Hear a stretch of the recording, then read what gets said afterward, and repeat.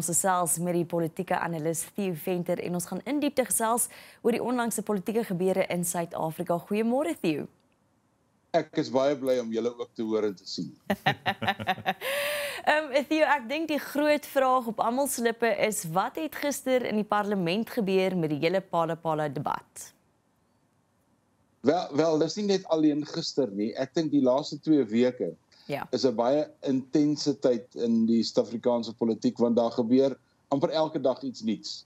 Maar gister was 'n belangrike besluit gewees in die parlement of die verslag oor Phala-Phala wel aanvaar gaan word, wat dan 'n hele klomp konsekwensies het, en of die ANC gaan laer trek om die president, en dan beteken dit, dis die einde van die verslag. En met groot angs en groot afwagting, dink ek het ons gister dit dopgehou, en uiteindelik het die ANC daarin geslaag om die meerderheid te kry. Hulle het eintlik 'n groter meerderheid gekry as wat ons verwag het. 214 van hulle lede het wel gestem. Daar was wel 'n paar wat teen, in die openbaar, teen die ANC se besluit gestem het, belangrike senior ANC-lede, maar ek dink dit was 'n belangrike oorwinning vir president Ramaphosa 'n dag of 3 voordat die nasionale konferensie begin. Theo, as 'n mens dink, soos jy nou sê, dat sommige van die ANC-lede teen die ANC besluit gestem het, Batabile Dlamini was daar, en toe daar moet verkies word, toe sy weg. Mens dink aan Willem Kiesie wat glad nie opgedaag het vir die stemming nie. Voor hierdie hele stemproses plaasgevind het, was daar verskriklike geskuif, 'n magspel, kan 'n mens nou maar sê, en veral die NK-vergadering, was daar 'n groot debat geweest daaromtrent. Sou jy sê, die ANC is nog steeds die sterk eenheid wat presies dieselfde dink en dieselfde voel, almal praat oor ANC-eenheid op hierdie stadium? Nee, ek dink die eenheidsgesprek is 'n formele ANC-gesprek. In die informele, dinamiese proses agter die skerms is daar niks daarvan nie.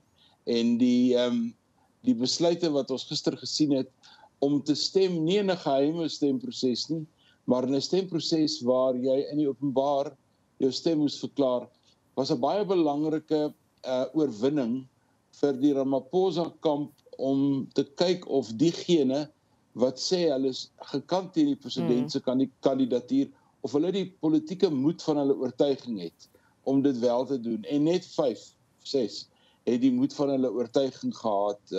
Willem Kiesie en Lindiwe Sisulu is 2, wat en Bongo, oud-minister Bongo. Ek bedoel, dis die sagte opsie, as jy moet stem en jy's nie daar nie. Dan beteken dit die hele kwessie van jou beginsels, wat jy voor in die politiek staan, en wat jy verwag, en dies meer, die raak baie iffy en baie dun.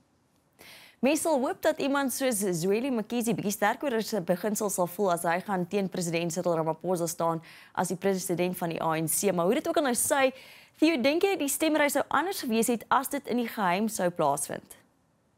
Ek dink beslis so. Ek dink as daar 'n geheime stemming was, onthou, dis nie nuwe terrein hierdie nie. Daar was al so gebeure rondom Nkandla, toe daar 'n geheime stemming was, en toe het ons probeer vasstel hoeveel ANC-lede sou dan in die geheim vir die mosie van die DA gestem het, en destyds het net 2 hulle stemming verklaar. Een was Pravin Gordhan en die ander een was Derek Hanekom, wat gesê het, kyk, of dit nou geheim is of nie, ons stem teen Zuma in hierdie geval.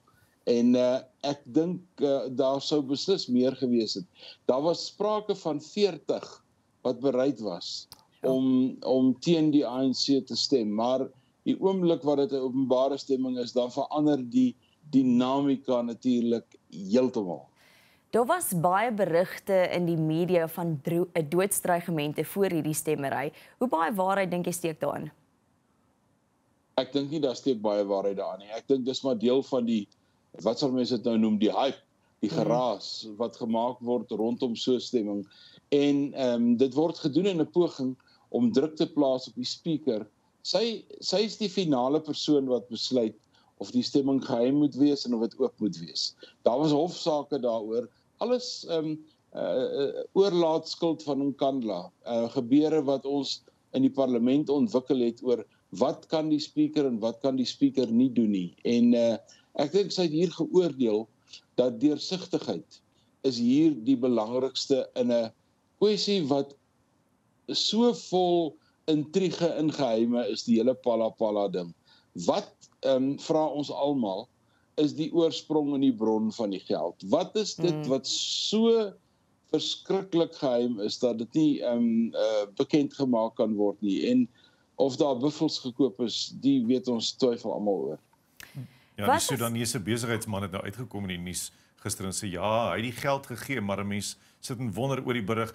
Maar dan sit 'n mens in 'n situasie waar jy sê goed, die proses is nou voorgestem, daar's 'n besluit geneem, gaan hierdie nou net verdwyn soos mis voor die son? Nee, in terme van die proses is daar 'n dokument wat nou definitief deel is van die argief van die parlement, die Nkobo dokument kan ons dit nou maar noem. Daar is nou 'n tweede proses en dit is die president vra nou dat die saak nie op 'n dringende basis nie, maar op 'n mosiebasis by die grondwetlike hof tersyde gestel moet word. As dit gebeur, as daardie proses suksesvol is, dan sal dit beteken dis asof daar nooit so ondersoek was nie. Maar in die gemoed van belangstellendes in die politiek, in die gemoed van oppositiepartye en in die gemoed van baie ANC-lede is die Phala-Phala saak nog baie lewendig.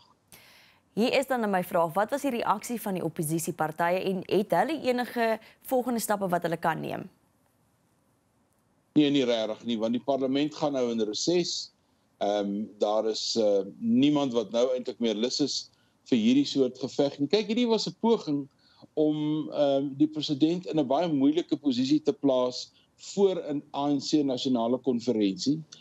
Dan is jy kwesbaar, so 'n mens kan verstaan, maar wat ons gesien het, die uitkoms, is ook goed wat ons in Amerika gesien het. Donald Trump was 2 keer in 'n staat van beskuldiging geplaas, impeachment, en elke keer het die Republikeine ten spyte daarvan, dat ek dink Donald Trump 2 keer skuldig was, het hulle vir hom gestem en hom desnieteenstaande uit die staat van beskuldiging uitgekry. En dis in 'n groot mate wat die ANC hier ook gedoen het. So die ANC se optrede om laer te trek om hulle leier, het baie meer om die lyf as net die stemming van gister. Dit het ook te doen met waarheen die party is, hoe hulle eie partyleierskap sien, en ek dink oppositiepartye is baie gefrustreerd oor hierdie proses. Hulle het regtig hard gewerk om meer aandag daaraan te gee, maar in die finale instansie het die ANC 57% van die steun in die parlement, en dit was 'n baie moeilike hekkie om te oorkom, en uiteindelik kon hulle nie oor hierdie hekkie kom nie. Ek dink as die oppositiepartye hoop vir nog iets, is daar waarskynlik die hoop dat die ondersoekproses deur die valke verder voortgaan. Gaan dit voort? Is dit nog aan die gang? Kan 'n mens daar uitslag verwag?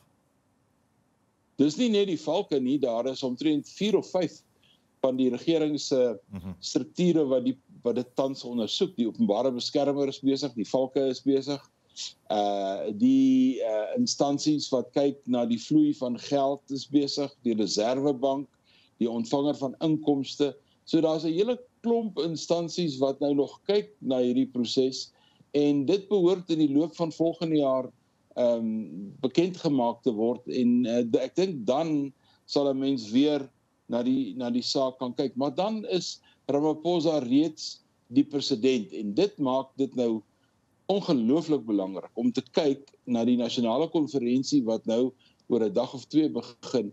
Wie is die adjunkpresident?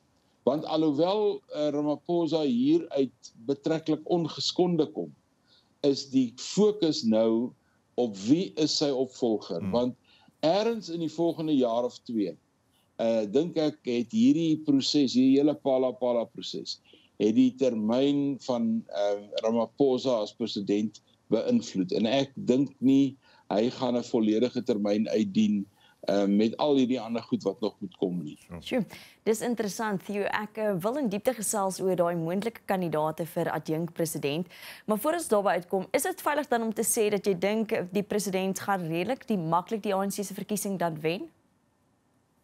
Ja, by my is daar geen twyfel dat hy die verkiesing gaan wen nie. Hy gaan in dag 1 en dag 2 van die konferensie met baie vure moet doodslaan oor pogings van die grond af, van die vloer af, soos dit gesê word, om die Phala-Phala saak weer te opper, om sy kandidatuur weer te opper.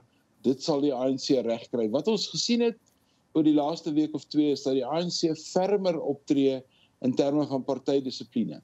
Fermer optree in terme van wat mense kan doen, wat Karl Niehaus kan doen, wat Tabili Dlamini kan doen en wat Tony Ngeni kan doen. Dit is 'n nuwe verskynsel dat hulle fermer optree.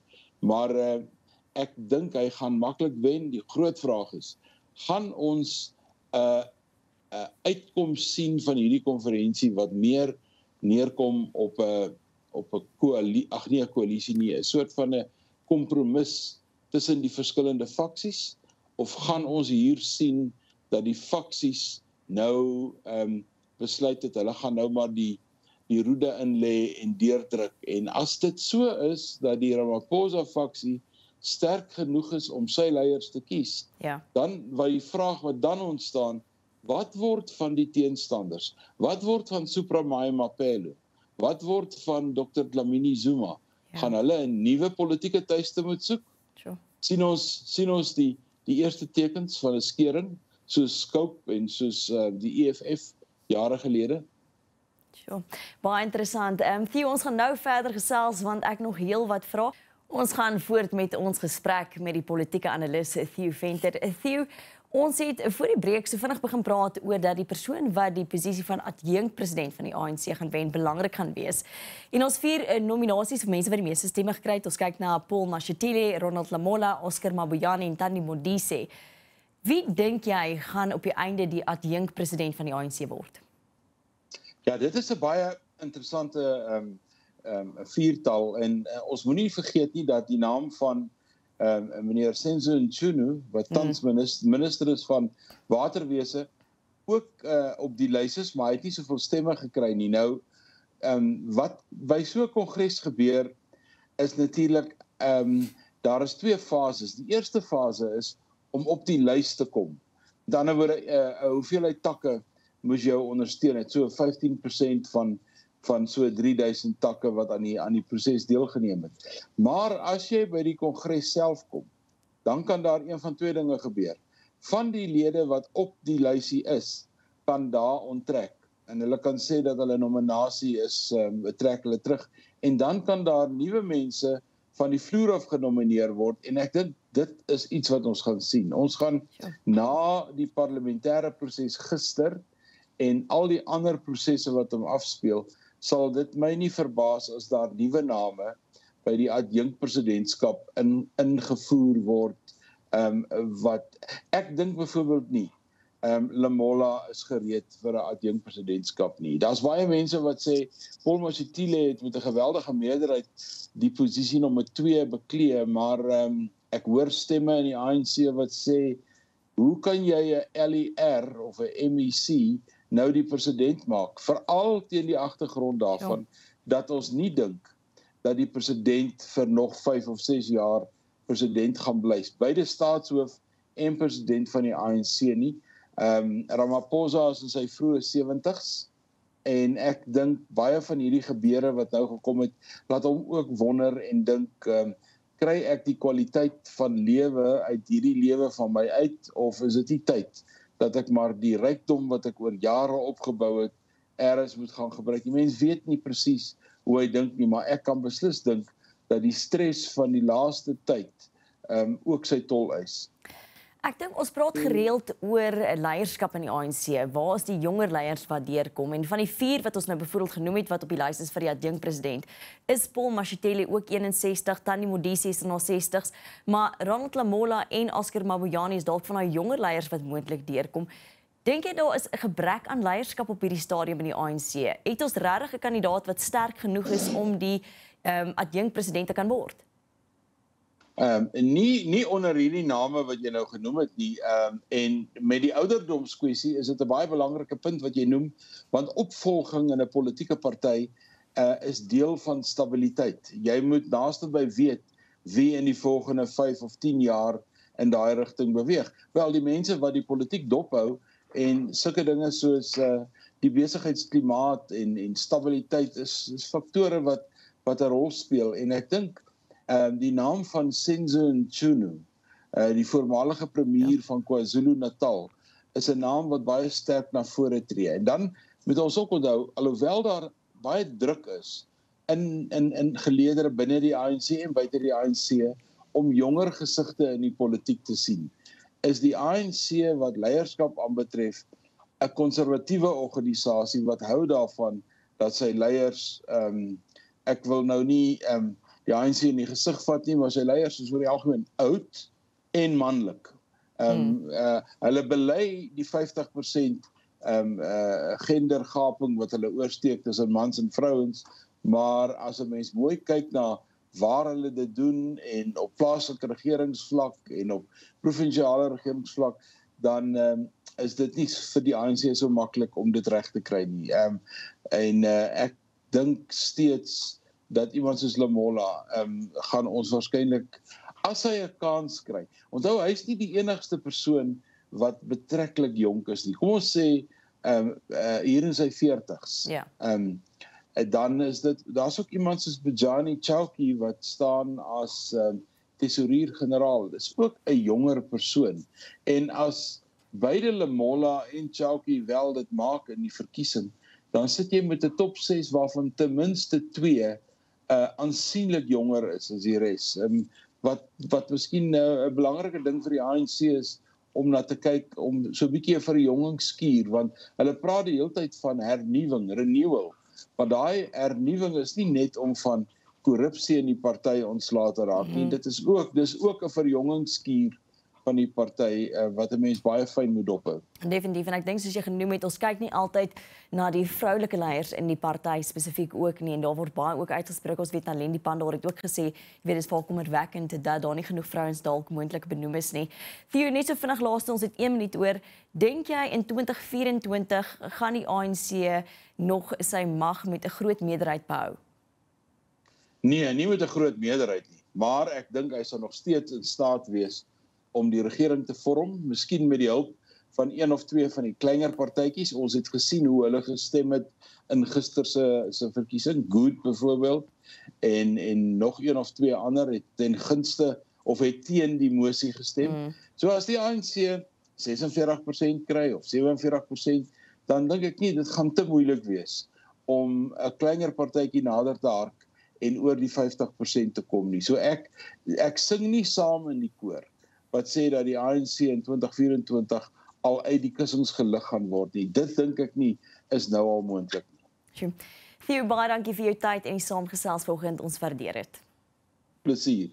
Dit is natuurlik die politieke analis Theo Venter.